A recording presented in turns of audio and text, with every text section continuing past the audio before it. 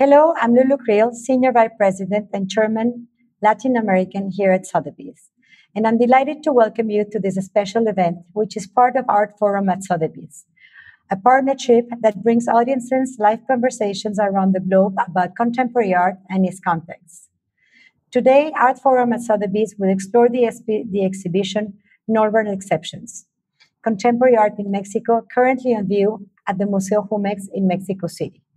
Normal Exceptions is a thematic survey of contemporary art in Mexico over the past 20 years, drawing primarily from the collection Jumex with additional works by invited artists and collaborators. The exhibition fills the entire museum with more than 20 works by artists based in Mexico, including those of international origins and Mexican artists living and working abroad. Artforum and Sotheby's are delighted to highlight the often overlooked exceptions of Mexican art that deserve to be placed in the spotlight. We're honored to have a panel of fantastic guests speaking today to explore the exhibition of contemporary art in Mexico. Eugenio López, the president of the Fundación Jumex and owner of Colección Jumex, Hammonds, chief curator of Museo Jumex, and two of the artists featured in the exhibition, Melanie and García Torres. And now we shall see a short video from the inside the exhibition before handing over to the director of the Kunstinstituut Melly in Rotterdam, Sofía Hernández Chong, moderator of our event today.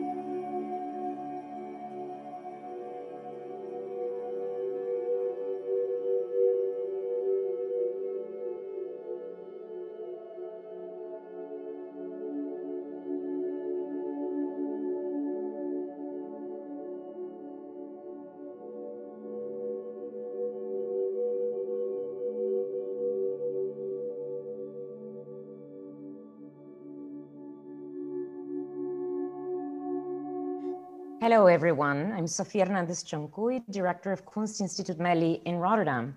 I'm joining you from the Netherlands this evening here. Today, we're spotlighting the exhibition Normal Exceptions, Contemporary Art in Mexico, on view at Museo Jumex until August 15th. The show proposes a dialogue between emerging and renowned artists who turn their attention to overlooked places, people, and narratives, challenging traditional conceptions of art and social history. Normal Exceptions is part of Museo Jumex's year-long series of exhibitions highlighting works from artists in Mexico in dialogue with the renowned collection Jumex, Colección Jumex, one of the leading collections of Mexican art and one of the most significant private collections of contemporary art in Latin America. To discuss the exhibition, as well as the development of Mexican contemporary art over the past 2 decades, I'm delighted to have with me 4 extraordinary speakers. Joining us from Paris, we have Eugenio López Alonso. Eugenio is a pioneer of contemporary art collecting in Mexico. In 2001, he created the Fundación Jumex Arte Contemporáneo, of which he is president. The creation of the Museo Jumex in 2013 has further established López's influence in the international cultural landscape. Welcome, Eugenio. Thank you very much. Thank you. And joining us from Mexico City, we have Hammonds, the chief curator of Museo Jumex, where he leads the artistic public programs. His major exhibitions at the museum have included Normal Exceptions, Contemporary Art in Mexico, which we will be discussing today, as well as James Turrell, Passages of Light from 2019, Scripted Reality, Life and Art of Television of 2018, among other exhibitions. Hello, Kit. Hi there. Also in Mexico City, we have Melanie Smith. The artist Melanie was born in England in 1965. She lives and works between Mexico City and London. Her work is in diverse media, reflects on the extended field of painting within the history of art and its entanglement with the moving image. Her work is concerned with the relationships between the city, body, archaeology, tragicomedy, and nature. She has exhibited at numerous institutions, including PS1 in MoMA in New York, Hammer Museum in Los Angeles, Tate Britain, Tate Liverpool, and Tate Modern in London. And 2001, she represented Mexico at the 54th Venice Biennale. Welcome, Melanie. Thank you. And lastly, we have Mario García Torres, who's connecting from Bodrum in Turkey. Mario's artistic practice has explored time, truth, and history as concepts. He uses painting, video, sound, and performance as means of expression. Born in Monclova, in Coahuila, which is in the north of Mexico, he currently works between Los Angeles and Mexico City. Yeah. His work has been exhibited at the Walker Art Center in Minneapolis, at the Contemporary Art Center of Brussels, the Tamayo Museum in Mexico City, and the Biennales of Berlin, Sao Paulo, and Venice, including Porto Alegre, among many others. Hello, Mario. Hi there. Hi. Well, thank you for all joining us from wherever you're connecting. I'm just going to explain a little bit about the formats tonight. This event will run for about an hour. Towards the end, we'll be taking your questions, which you can start submitting now. Underneath the video screen, you will see a web form where you can enter your name and your question. To submit your question, please enter your details and click submit. So that is it. We're going to begin this evening with a conversation. In fact, I wanted to ask Eugenio if we could start with him. Eugenio, the Colección Jumex, which you founded, is a phenomenal collection containing works by artists as Damien Hirst, Andy Warhol, Gabriel Orozco, and Marcel Duchamp. What prompted you to start collecting art? Well, this comes from a long time ago. I liked art, and but not since I was when I was 14, 15, 16. Not in university. I wanted to be I never wanted to. I was terrible for mathematics, and when I went to choose what I wanted to study, I wanted to be a lawyer because there was no algebra and there was nothing to elevate to the square, and I was terrible for that. So basically, that's how I chose my education. Because I suffered so much in high school. Believe me, it was really bad. And I didn't finish, but I always knew that I was going to be in the company, in the family business. Mm-hmm. And I started on marketing and in the creative things. Little by little, I started... I met someone in Los Angeles, Stella Provas. Then I opened a gallery in Los Angeles, but it was more than being an art dealer. I wanted to be a collector because I discovered incredible artists, and my world started changing completely. And I owe so much to so many people who very generously, museum directors, curators, because it was the first time in my life that I had passion for something, that I liked something very, very much. Of course, it was not the business, the family business, I did not like it, but when I started, the only way you can be good at something is when you love something. And I remember that I went to an auction at Sotheby's for the first time, and I was at the very back, and I saw all the boards and all the people on the telephones and all the people sitting there, and coming out from 72nd Street all the way to 57th Street, I was thinking and thinking, and I said, this is serious, and I have to learn it. I have to learn why. And I started with, and that's how one question takes it to the other one.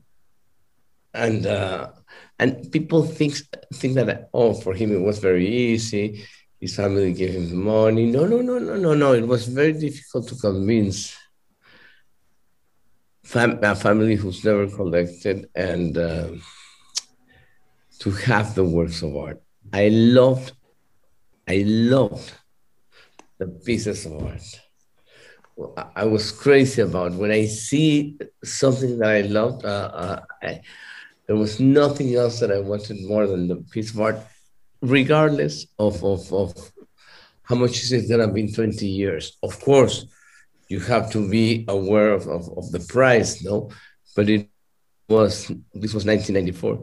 But then I realized that I have to grow up with people of my own generation. And then I saw Saatchi's collection, and then I saw the Point Foundation, and I saw Chase Manhattan Bank collection. And then I said, oh, in Latin America, there's never been a collection open to the public. That way I can buy the things I love, but it was for the love of the pieces. And I realized that there was not an international collection in Mexico, which is nothing wrong. But that was my goal, to do something international. Thank you very much. That's a wonderful response about the importance of learning something that you're passionate about, and not just going with the flow, but identifying how that passion is directed. I love this, and we've been learning, everyone here in this roundtable conversation online, we've all been learning about contemporary art along the way with you. We're from pretty much the same or like the same generation. I want to now turn to Kit, because for sure the opening of Museo Jumex took a different twist from the wonderful exhibition space at the juice factory of Jumex before that in the city of Ecatepec, just in the outskirts of Mexico City. And maybe we turn to Kit and the chief curator of Museo Jumex, now an established institution with its own storage and registers and team that can not only collect, but also care for the collection and invite the public. So tell us first about the exhibition that you have on view right now. We really want to hear about that in specific. And just first of all, the name of the exhibition is very intriguing. Why is it called Normal Exceptions? When we embarked on considering how to represent what is a very diverse and exciting period of art in Mexico, we were reluctant to write history at this moment, I suppose. And so we tried to think about how to consider history within the exhibition differently, and adopted this term normal exceptions from the discipline of microhistory, that looks at the lives of individuals and of particular events as a way to bring out the narrative of a particular time and moment. And so one of our ideas was to adopt this term, not strictly follow this historical model, but in order to place attention on the artist's work, and artists who themselves are investigating particularities in a way to reflect outwards the issues that we all face in this century, I suppose, the last 20 years. For sure, and microhistory is such an interesting way to approach the exhibition, and also the importance of oral histories and project-based work, research-based artistic work. Great curatorial criteria. Now tell me, one of the important elements of the exhibition is that it just doesn't focus solely on artists of Mexican origin, but instead on artists working in Mexico, and includes also some foreign-born artists that for whom Mexico is a large part of their practice, an important part of their practice. It includes as well Mexican artists who are living abroad, and working there and not in the country. So how did you choose to define Mexican art when beginning the process of forming such exhibition? And how did this choices influence the artists that you chose to feature? Well, I think we chose to feature around these kind of thematic approach or process-based practices that would be able to encompass a broad variety of activities. There's work, painting, photography, installation, action-based work. And yeah, a decision we made as well, as the title suggests, contemporary art in Mexico, was a way to sort of broaden this discourse and reflect a time that in reality, what might be seen as Mexican art practices have become very internationalized and opened up. And a greater deal of attention is being placed on Mexico as a place to come and to live and work a cosmopolitanism has emerged here, which seemed important to reflect within the exhibition. And actually the history of art in the last 20 years, we have Melanie here, for instance, well, more than 20 years in Mexico, has always had that cosmopolitan thread. So we were interested in focusing on that rather than defining necessarily what Mexican art could be. Well, that's something to explore as well, the term cosmopolitanism and its relationship to art history, how it's been read as a term across time. But look, let's go to the exhibition. You've chosen a selection of artists from the exhibition to discuss here with us this evening. And I would like to see if you could tell us about them as we see their work on the screen. Sure, I just wanted to highlight a particular thread in relationship to the thematic of how we explore history and how things are registered in history. This first work we're seeing is by Jorge Sartori. Just as a preface as well, the exhibition included a number of rotating rooms, so it wasn't purely a static exhibition. And we'll see some of those projects that were part of the show within this. And Jorge's was one example. In this project, Los Negros, Jorge directly analyzed microhistory, returned to the site of the first microhistorical book by Carlos Ginzburg, met the author, and in this image you see the artist meeting the author, drawn by a, what do I call them, a court illustrator for legal trials, that again related to this history. And what Jorge was interested in was identifying visual or material elements that actually fall outside even microhistorical study, because they're not written down. So one focus was to look at the materials, such as the following image, which shows a number of brick sculptures derived from motifs in the town of in Italy, where this original book was based. And a further artist was Raúl Ortega, who, as you mentioned, is Mexican, however, lives in New Zealand.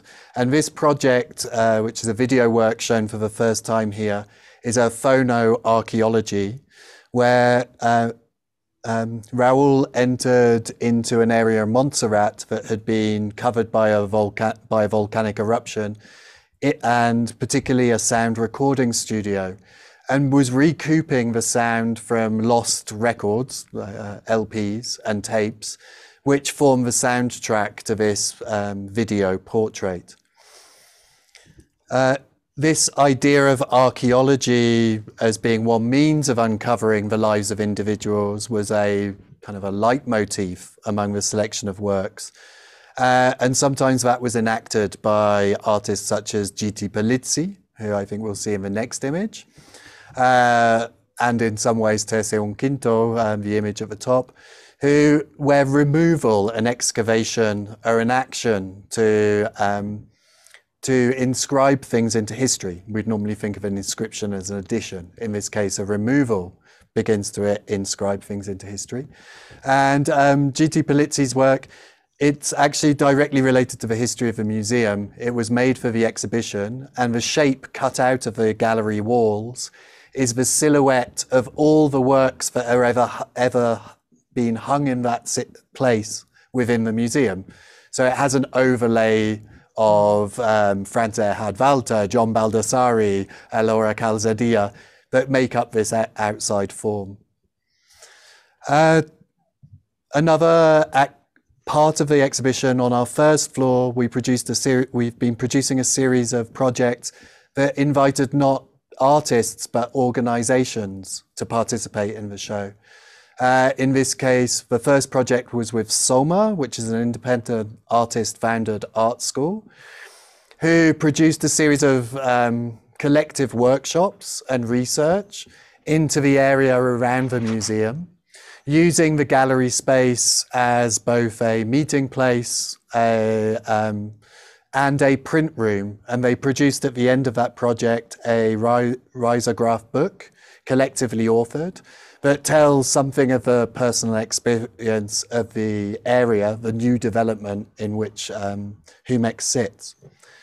And finally, as to talk a little bit more about how history might be explored in a different way through artistic means. This current project by Insight, an organization that was founded on the border of San Diego and Tijuana, commissioning artwork, used the space for a performance based on their own archives. The script is written from quotation from artists and critics who are discussing public space, and it's performed daily by 2 dancers who respond to the script through movement. So in addition to the, if you like, static exhibition, we've tried to incorporate an ongoing dialogue with how artistic research might contribute towards this idea of reflecting on the moment, both artistic moment and cultural and historical. Fantastic. You've presented at least beautiful artworks, but also these 2 wonderful organizations, Soma and Insight, of which I'm a dear fan. And now Melanie, who's with us, as well as Mario, are 2 of the artists featured in the exhibition at Museo Jumex. Why don't we begin with Melanie and, I don't know, hear a little bit about her work in the exhibition, Parres Zero, which is in Museo Jumex now on display. Tell us, Melanie, how is this work connected to the ideas of space in urban life and into Mexico in particular? Well, actually, Parres is a place which is just outside Mexico City. It's just on the periphery between Cuernavaca and Mexico City. And it's a really sort of small settlement where very few people are about during the day. You know, it's a very kind of abandoned place where there's a lot of houses, as there are many small towns over Mexico where people, you know, are the kind of their own architects of the houses. Doesn't really kind of have a center. It's a bit sprawling. And the video which you see in the left-hand corner is it's really like a sort of 16mm animation as a kind of portrait of the place itself. And then there's this wall, a kind of concrete wall, like many of the concrete walls which you find in these towns, and behind it there's this painting, which is a kind of also another kind of portrait of Paris. So I was thinking, as it's really kind of present in a lot of my works, about my own relationship to abstraction and how that really changed when I went to Mexico. You know, previously I'd been really interested in minimalism. So I was kind of thinking of this wall almost like, or spatially, kind of like the monochrome, or a monochrome that, which is actually blocking, in this case, the view of the painting behind. And the monochrome for me, in sort of westernized terms, is a kind of a window through which you look onto something, through, you know, sort of looking onto nature or looking onto spiritualism. And in this case, it's you're denied that view. So you always have to kind of look around the back of things. And this is a lot of what my work's about, is kind of, you know, challenging these different histories of art, you know. That's a very good introduction to the work, and I think also to your practice, which really involves from painting and film. And I really want you to talk about your work called Schilitzla Dismantled.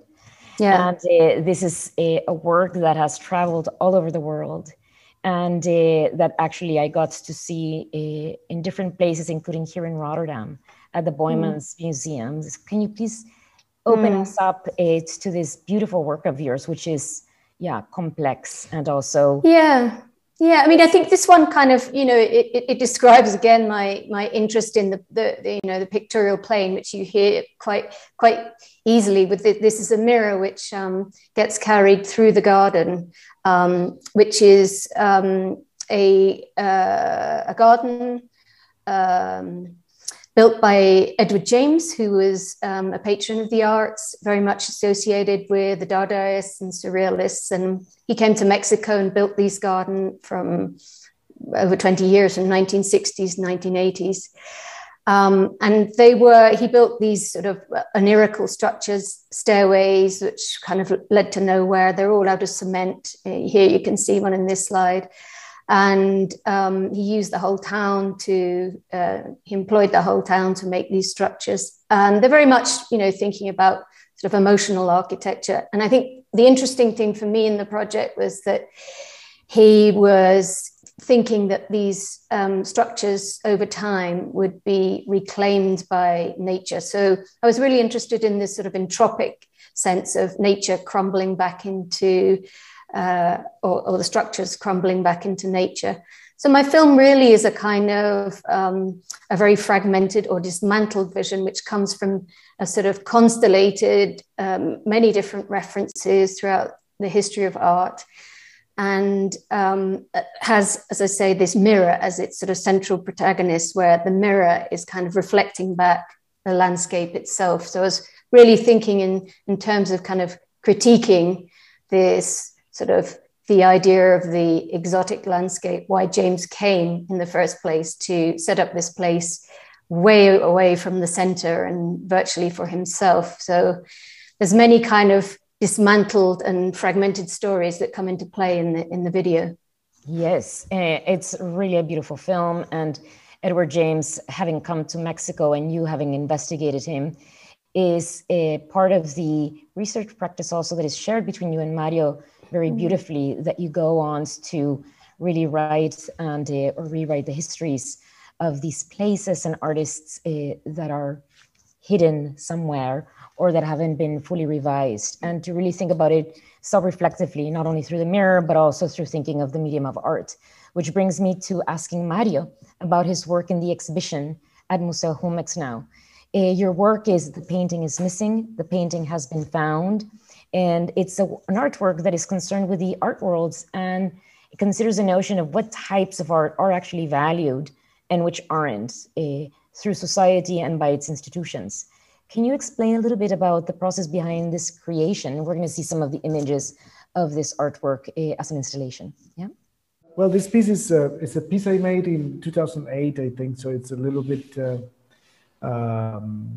slightly early work, I'd say. It was done, I don't know, like 15 years ago.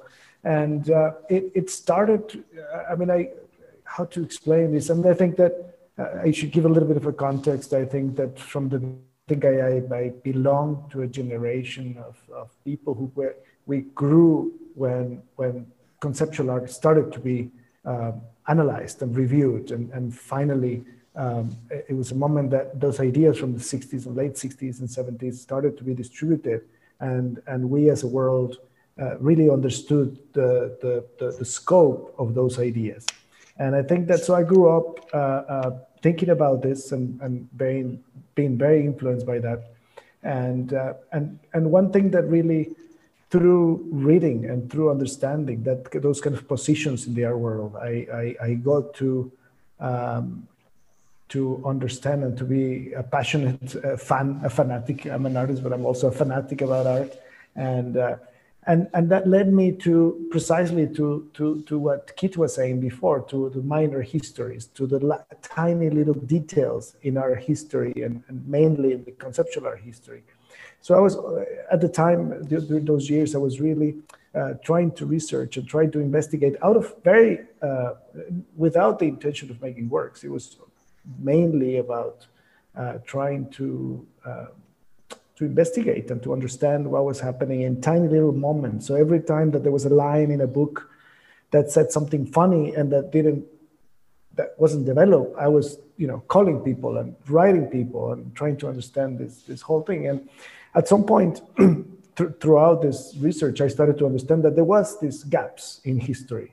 And so I spent a number of years sort of looking at those gaps and trying to think about them and sort of reviewing them in some other works. That one of them we might see later, I think. But in that moment of looking at the gaps, I understood that Ed Ruscha, which was an artist that I really appreciated, and at some point in his career, they started to make a catalog raisonné of his work. Mm-hmm. And through that process, they published, or I realized myself that there were some works that he had done, they didn't know, or he didn't know, his studio didn't know where they were. So I was really intrigued about this, like what happens, what happens with works when we lost a work of art? What is that? Does that work exist? What does it mean? Does the work still exist? Or this kind of, it brought me to like funny little questions, which were very conceptual questions about the art world and fundamental questions about art. And so I started to think, okay, maybe I should recreate this and create the ghost of those works that were lost. Maybe they're not destroyed, maybe they're somewhere, but just we don't know where they are. And so I got to this idea to recreate the paintings. So I created the size, each of the paintings that were lost, I recreated in a canvas. I didn't repaint the painting as Ed Ruscha had done, but I just put the title on it. So what we're looking at is just white canvases that have been painted white, and they only have the title of the work that had been lost. But when I started doing this, and I think maybe Keith can tell us how many they are. I forgot now, but it's, I don't know, like 30 something works that were lost. But I started painting these things, and at some point during the process, I realized that they actually had found some, and so I had to split up and make two works out of one, and so now it's two works, and some of them, one group is the title of the work is this painting is missing, and the other group is called this painting has been found. So every time that a new work is found, it moves from one group to the other. So that's how that piece came about. That is something that is funny if you're not working in the insurance companies or as registrars in museums, of course. But I do think that it does stem not only from Ed Ruscha, but for sure from the very basic propositions of solid and conceptualism, that the artist is a mystic, and that does not, he or she, they do not provide information, or they art to provide information, but not to instruct, say, its audience. And I think that those are essential aspects of your work. And it's not just about the art object or artists that you are investigating through microhistories, as Kit has said, but you also study artistic practice in large, conceptualism being one type or modality of work, where speech, the speech act actually is quite important wherever it is had. So a major theme is this, the questioning of artistic practice in itself, and you employ both modern and contemporary art history to not only review, but as an actual resources to establish a relationship between the past, the present, and also possible futures. To this end, you often reenact some of the other artists' work, or draw on archival footage as the primary source of material for your own work. And we have a short excerpt here of one of your works, Falling Together in Time. Here it is. I want us to watch it for a bit and then ask you a question or two, Mario, about this work. Life is very much linked to coincidences. One could argue life is made of them. You just really have to be aware in order to recognize them. Sometimes, though, I think it might be connected to liminal moments. Awareness, I mean. When things are about to happen, time slows down and synchronicity becomes visible. My friend Renee once told me, until you lose all your money in Vegas, you don't see all the other losers. They are all there, all the time, but they are just invisible until then. Once you tune in, coincidences appear one by one. Let me tell you a little story. So we have seen just a very small bit of Falling Together in Time. Mario, tell us a bit of what you wish to convey to the audience through this film. Oh well, I wish we could see it all, because it's hard to explain. Put it on YouTube, compadre. Just put it there. Yeah, I don't know if I can. I don't know if I can. Maybe I don't know if I can because of copyright. Copyright issues. But it's a video that it's made out of YouTube videos. It's a more recent work. It's a work I made maybe a couple of years ago. And it's an essay made out of, so as the same as you were talking about in terms of researching and reenacting works of art, I've also sort of considered many other sort of cultural productions as part of that same research. And one case has been sort of leveling out cultural production in terms of like not looking differently at pop culture, for example. Music and things like that, or literature or theater or whatever. And in this case, it's a video that I started to build because I wanted to talk about liminal moments, what it means to be in a liminal moment. I think I was in one, and I was trying to understand that, what it means to change your life in some radical way. And I started to look into that, and I realized that I could do an essay or an idea and explain an idea that was less about liminal moments and it was more about coincidences. I realized that there was a number of people who had been through liminal moments, and in those liminal moments, there was a number of connections through them. So that's why I think it's really difficult to explain, because it's a video that connects crazy facts, crazy stories. Like the main issue in the video is a song written by the group Van Halen, American group Van Halen. And the song is called Jump. And it turns out that Jump was, it connects Jump with the last fight of Muhammad Ali. And it connects Jump with the creation of a synthesizer that then was later used by Madonna. And it draws a number of information that leads to the fact that to understand why a song like that was created, what information brought the band to publish this song, which was about a liminal moment, or people believed that it was about jumping, about killing yourself, and what it meant. So it's a very complex video. I don't know, maybe I'm not doing a good job. I think you are, and I think that it connects very well to the idea of gap that you investigate in art history, and also to the jumps or the leaps of faith that art and culture at large have manifested into passionately taking up on a role, whether it's collecting or making art or investigating an idea. And I think that we do many jumps when we also immerse ourselves into a new context. And this is where I think the presentation or participation of Melanie and you in the exhibition at Museo Jumex is quite relevant to speak about today. Neither of you, Melanie or Mario, neither of you are from Mexico City and have lived and worked there, or here, I should say, but I'm not there either. How has Mexico City influenced your artistic practice?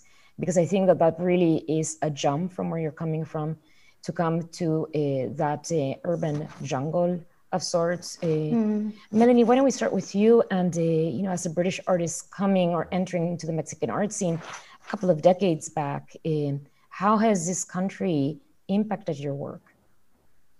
Oh, I mean, hugely, without doubt. As I was saying earlier, I was really, I suppose my art education was all about abstraction, minimalism. And so when I came to Mexico, that sort of idea really got turned on its head, sort of like 180 degrees. And I was really kind of fascinated I think, with the Baroque, just, you know, that kind of the way of just how things are presented in Mexico City, you know, that kind of Baroque overflowing modernity, which has always kind of been present, I think, over the last few years in my work. And I think another big factor, which kind of, you know, came into playing over the years, was this idea of working with distance.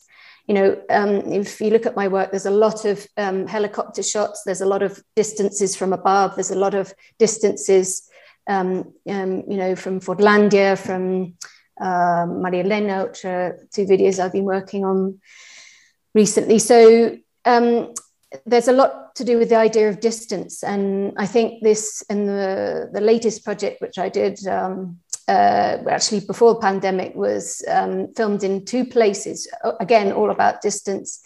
And it was a reenactment of William Blake's The Circle of the Lustful. And the performers were in Amuac, and I was directing from the Museo Amparo.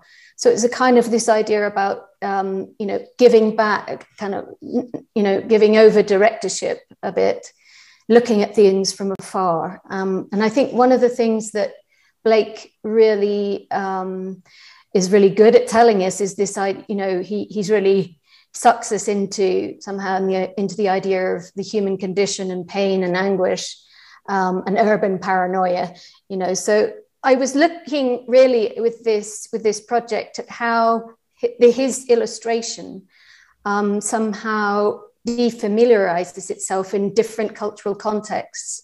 So, you know, Blake for us is huge in our imaginary, and that memory of the painting is also really huge for British people. So in this case, I was looking at with CCTV cameras, like who were kind of filmed from afar, and seeing how the virtual space, the performative space, kind of mesh together with the painterly space. So I think we can see a little bit of the clip from how this is actually an edited clip. Afterwards, this became a film. So how these bodies were making, again, these sort of very fragmented but Baroque kind of juxtapositions of each other. That's a very beautiful connection of an artist in the UK, William Blake, who not only does it allow you to speak about vortex and the importance of distance, but also for sure the experience of COVID-19 and the distance that we all had to take. And, you know, William Blake's gallery set the Tate, Britain being very important when the country was reopening in the UK. Yeah. When who was to know what was coming around the corner, you know? Yeah. The closeness of all those bodies, which is, you know, difficult to find these days. Yeah, and I do think that Vortex connects also to your photographs of the late 90s of Mexico City shot in helicopter, and for sure it's to this crazy experience that one can have in Mexico City. And now, what about you, Mario? You were born in Monclova. We've already said that Monclova is located way up north in Mexico, in the desert, in the state of Coahuila, and really different from the urban jungle that is Mexico City. How has living there affected your work? You mean living in Monclova? No, in Mexico City. This program is about the Mexico City. Oh, okay. Sorry, we'll talk about Monclova over beer some other day. well, that's a pity.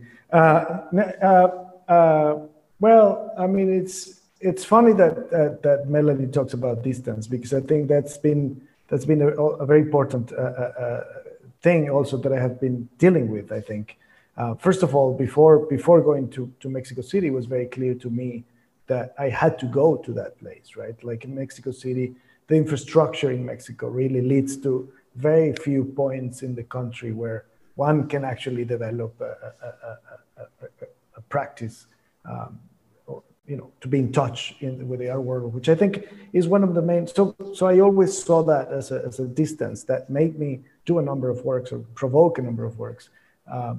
But living it, so I've been in Mexico City I've had 2 different lives, I think, in Mexico City. I lived there for a number of years, and then I left to Los Angeles for a number of years, and now I'm back. So I think I have to make the distinction because I think those two moments had a very different influence in my work in that sense. I think when I came first in my first trip, it was very rewarding to find the number of artists who were doing and thinking in the same way, people who were also invested in conceptual art ideas.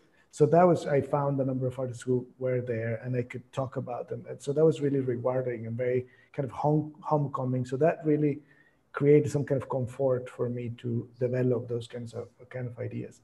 So that was really interesting. But that also, that same thing made me leave as well, because by the time that Mexico City started to be kind of hype in the art world and people will come to Mexico to find what they thought Mexican art was, I was not fulfilling that. So I was like, okay, I gotta get out of this place. So I left on a Jumex grant to study in LA, and I developed.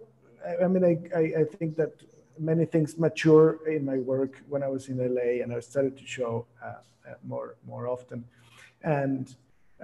But I think that one thing that really is becoming a very important part of my work is now that when I was in LA, I realized that I was very lonely in terms of art. I think that there is some works of mine that you can tell that thinking-wise, it was a very lonely practice. And at some point, I realized that it was part of the reasons why we moved back to Mexico. And we moved back to Mexico because I thought, and I think that is really interesting, and I think it's important feature of Mexico, which is that our works and ideas are discussed and are produced in the street.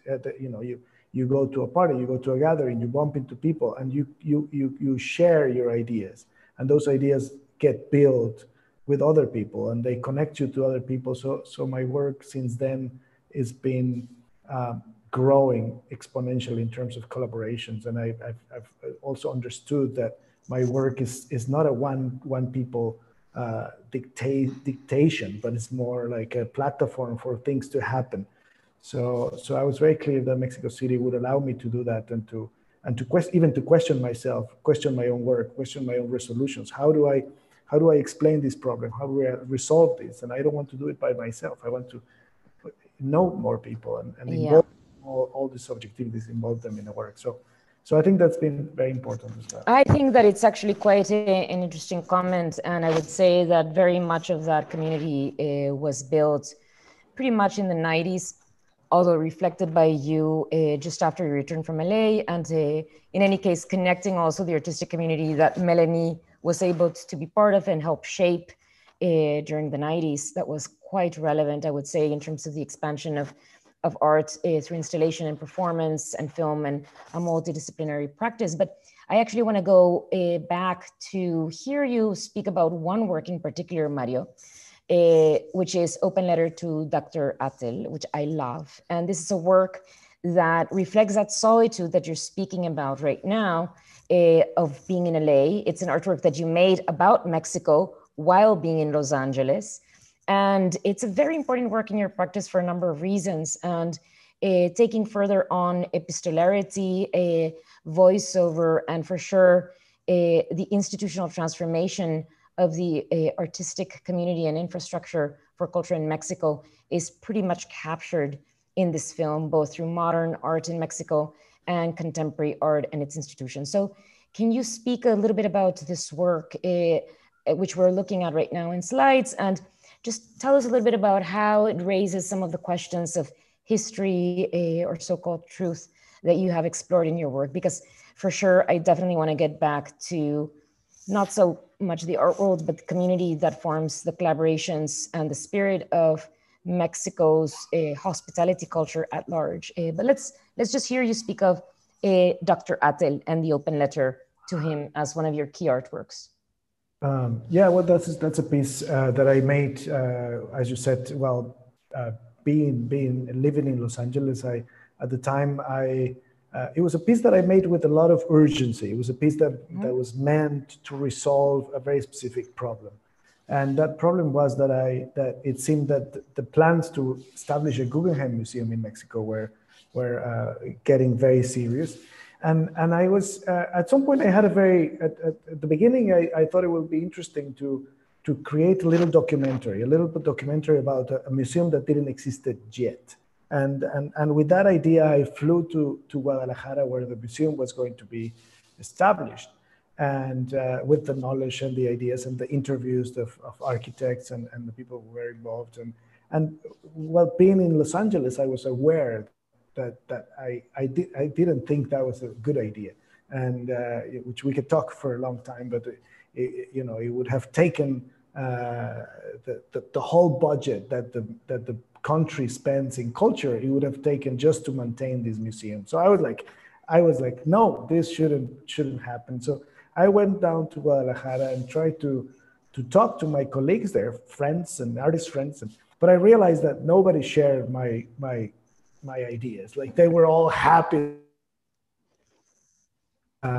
So I shot a little bit of film in the landscape, the background of the museum, what the museum was going to be set up. At some point, the director of the Guggenheim Museum had talked about this, how the landscaping in Jalisco, in Guadalajara, was going to be a postcard for the Guggenheim. So I was really invested in what that meant, how that landscape was going to be used in a different way. Oh, this is interesting. So I questioned myself, who have used this landscape before, for what purposes, with what ideas. And so I went back to Los Angeles with a roll of film of the landscape and thinking, like, make the piece. So I had no resource to write a letter to a colleague, an artist that had died before, but who had painted that landscape. So I wrote a letter to him explaining, Dr. Atla, explaining what was happening, and I just placed the letter in the form of subtitles on top of the footage, and that's it. That's what it is. Well, it's a piece that it's interesting, I think, because it's a piece that was done with a very specific urgency to be shown to my friends in Guadalajara and say, listen, let's discuss this.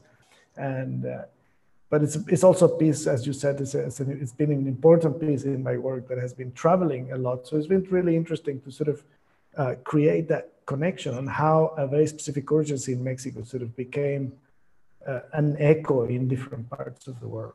Yeah, I definitely think so. And I think that part of it also has to do with unearthing an artist himself, that is who the letter is addressed to, open letter, that was, an artist, a landscape painter, a volcano expert, a lover of modern art, meaning he's an emblematic figure that was positioned to also understand gentrification. And as Mexico has developed, no Guggenheim in sight, certainly Museo Jumex, very well positioned.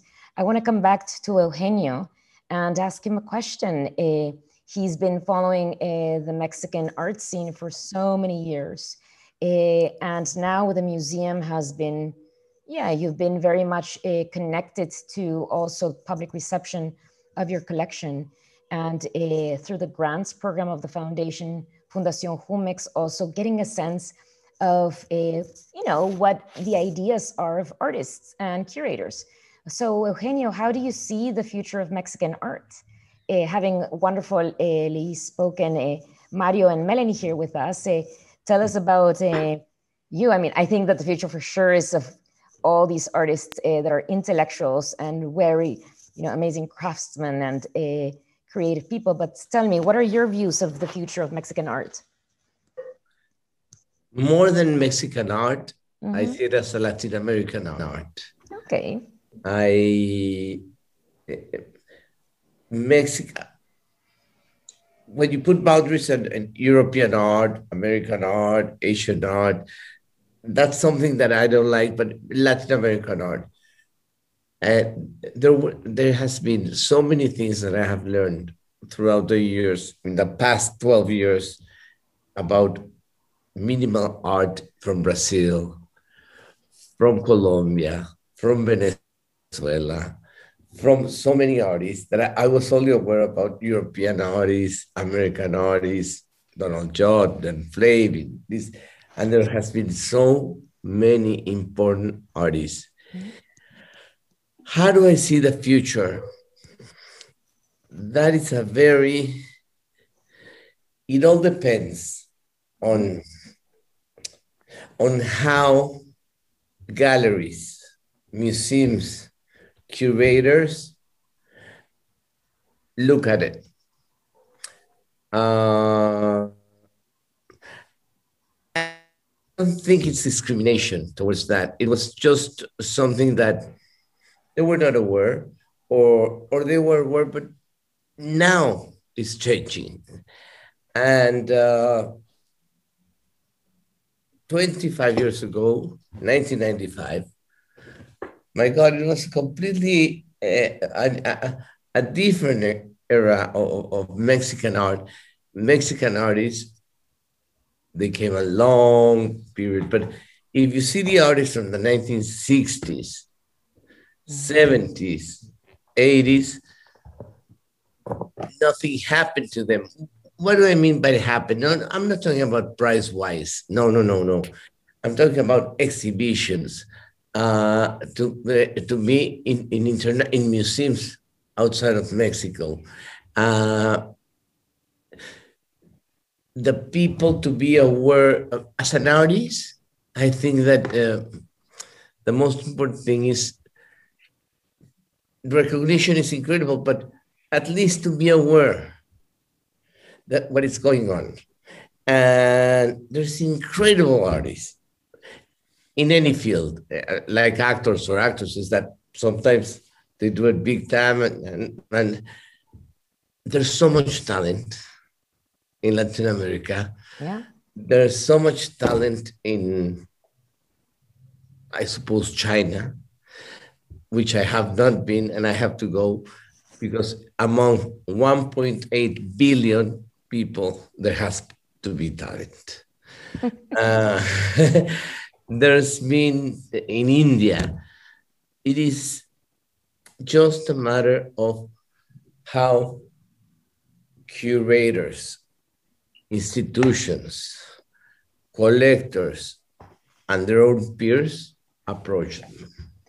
Yeah, I think it's quite interesting because I do feel that art in Mexico and artists are incredibly intelligent and no less very much connected to the history of Latin American art at large. It's a region of much creativity and struggle, and it is an ecosystem that is needed, or it takes a village, right, to really support and give them the platforms and the support that they need for the public to encounter their work and to rethink the importance of art for the advancement of culture. And I can't wait to go back to Mexico and see some artists. So I'm going to ask Kit now to see if there are any artists in Mexico that you're excited about right now, that you're working with, or art scenes that you are interested in visiting, art communities that you want to connect with within Mexico, and perhaps even connected in Mexico, but maybe they're even from abroad. Some recommendations, some tips. Kid, be careful. It's gonna, because we're gonna leave people out of the list. No, I can mention some of the artists who are actually in the exhibition, because one of the things we deliberately looked for was to move outside of just focusing on Mexico City, because increasingly I think people are choosing to live in other regions and have very different connections. There's a younger artist in the exhibition, Julieta Aguinalco, who's based in Baja California. Lorena Ancona, who made a really fantastic work for us, who's based in the Yucatan. And interestingly, there seems to be a move to, with these artists, to not necessarily focus their attention through Mexico City, but build connections elsewhere. So, yeah, I think it's quite vital at the moment to look beyond Mexico City, even beyond the major cities such as Guadalajara and Monterrey, to other regions. Sonora has an artistic community that really has connections beyond the border. Sofía, can I say something else? Yeah. It is so important how many international artists have come to live in Mexico City. Here we have our Melanie Smith. Kid is here. And these are international people, which before, and there's so many young artists that they say Mexico City is the most energetic city in the world right now. And they're moving to Mexico City and they loved it. The fact to have English artists from Belgium, from Holland, from Thailand, from anywhere, and that they creating their work in Mexico, in their studios. And there's so many galleries representing them and gambling, because it's a gamble, not gambling. What I'm trying to say is when you take an artist and then you present them to everything is important, you know, and there's the younger generations, they want to live in Mexico, or they come and they spend time. And that is fantastic. It is something that I've not seen in 20 years. In the past 3-4 years, everything has helped. Galleries, Sonamaco, maybe Museo Jumex, maybe curators, but the eyes of the outside world are coming to Mexico. I think that it's a very noted what you're saying, and I think that it does have to do with the experience of Melanie that has been socialized for many of us that have grown up in Mexico, and also the experience of Mario that is very much about building through community and with community the work. It's a very collaborative society and it's very community oriented in general, and artists are an emblematic aspect of this. So artists from abroad who feel lonely or from the interior of the country. I think the nice example that Kid is also bringing is that it's not just about Mexico City, but also artists are choosing to live in their own states. And we need more support for El Interior so that artists can help build their communities of thought. Now, we have a couple of questions from the audience and our time really is running out. We have a couple of minutes, but there's one question that is, that has been raised by the public for all of us and for you specifically as participants, but it's actually a question that I would like to hear first the artist response to. Maybe we begin with Melanie. And it's a question on the way an audience member would like to see or hear from your thoughts on the way in which the history of 20th century politics in Mexico has played out in the work being made now. Now, note, it's not about 21st century politics, 20th century politics, which I think is very important. So let's not talk about the 21st century, but in what way the history of 20th century politics impacted artistic production today. And I think that it's quite relevant because Eugenio has spoken about the importance of the 90s, but we also have that it's a century of a lot of dictatorships coming down in Latin America, and certainly the revolution in our country at the start of the 20th century play a fundamental role in artist practice and making at the latter part of the turn of the 21st century. So Melanie, what are your thoughts? How has politics played a role, or the history of politics played a role in your work? Well, I mean, I guess I think you were kind of edging towards the Aztec Stadium, but because that, I mean, that for me, which was kind of a piece which was done within the context of the 2010 so-called bicentenary celebrations, which I was somehow kind of been connecting. It was a massive piece which I made in the Aztec Stadium with 3,000 people, with using the red square of Malevich in the middle. So using people as a to kind of form this red square. So I was kind of, yes, I've definitely been thinking a lot about how different histories, different modernities connect with Mexican modernity. I quite often use, like specific sites, in that case, the Aztec Stadium, which was made by Pedro Ramirez Vázquez as a, center of power, political power, in the first part of the second part of the 20th century. Then I've got really involved with dissecting Diego Rivera, which is a pretty dangerous thing to do, but, I've, been kind of critiquing his murals in, dare I say it, in a way, a sort of feminist way by,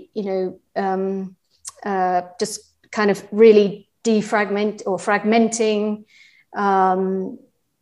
this kind of very, powerful sense of Diego Rivera's playing out of the Mexican Revolution. It comes through my work, I suppose, more through art history. But, obviously those two things are totally connected through, politics and art history going hand in hand. Yeah. Mario, do you want to speak to this question from the public? Oh, well, that seems like, we could talk hours about the influence of politics in art for sure. I would say that there's the history, when you look at the history of Mexican art, or the art that has been produced in Mexico have been, I think, defined always, if it might be more relevant to talk about this, about the distance between, or the relationship, the political relationship of Mexico with other countries. So, like when you look at the art from the early century, like 1910s, 1920s, it was a work that was very much connected to European modernism and with what was happening at the same time in Venezuela or in Argentina, and it was a very clear international discussion. And then we had this gap of the muralists who, because of politics, they needed to define what our identity was, which you might be in agreement or not, but we had this gap of radical revolutionary art. And by the time of the 50s, 60s, slowly the other ideas that were caught up in the 20s came up again, and where we started again to be connected to the world in that sense. So I think that we could talk forever, but I think that that to me is very interesting, the relationship between the exterior politics and how that has been influenced. I think that it's quite interesting. In preparation for this program, Kit and I were discussing the exhibition at PS1, of which Melanie Smith's work is actually the cover of the exhibition catalog, an exhibition 20 years ago, curated by Klaus Biesenbach and with contributions from Patricia Martin, the then curator of Fundación Jumex, and a major voice in defining what the collection would be, and Cuauhtémoc Medina. So just to even think of the idea of finding these three people collaborating again is daunting. But what is incredible is that these three people with great minds were able to articulate the moment of the political context of Mexico at that time, saying that an exhibition of that kind had not taken place in New York since the Tamayo retrospective at the Metropolitan had occurred as part of the also independence anniversary of I don't know how many years. And so it was framed already as an exhibition, very much like the one of Kit, about a kind of other narratives that are not the institutional narratives that are taking place regardless of the presence or infrastructure of the state. And in that way, defining itself in the artistic community in contraposition to the official discourse of the political history that had been promoted for a large part of the 20th century. So I think that it's a very pertinent question from the audience that has come in. And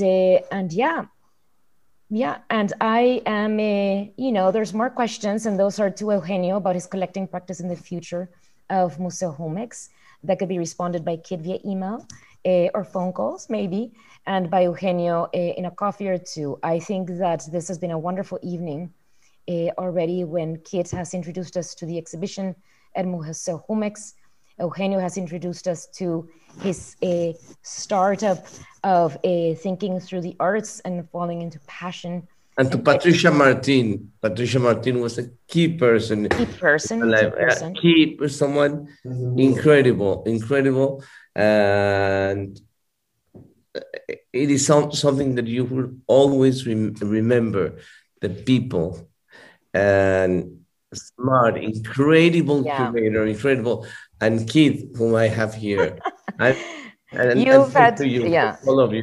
You've had wonderful curators, Kit now, Julieta Gonzalez, Magali Arreola, Patrick Charpenel, Patricia Martin, and we have two wonderful artists, Melanie Smith and Mario Garcia Torres, to thank for these wonderful presentations about their artistic practice and the distance and proximity that you have with Mexico.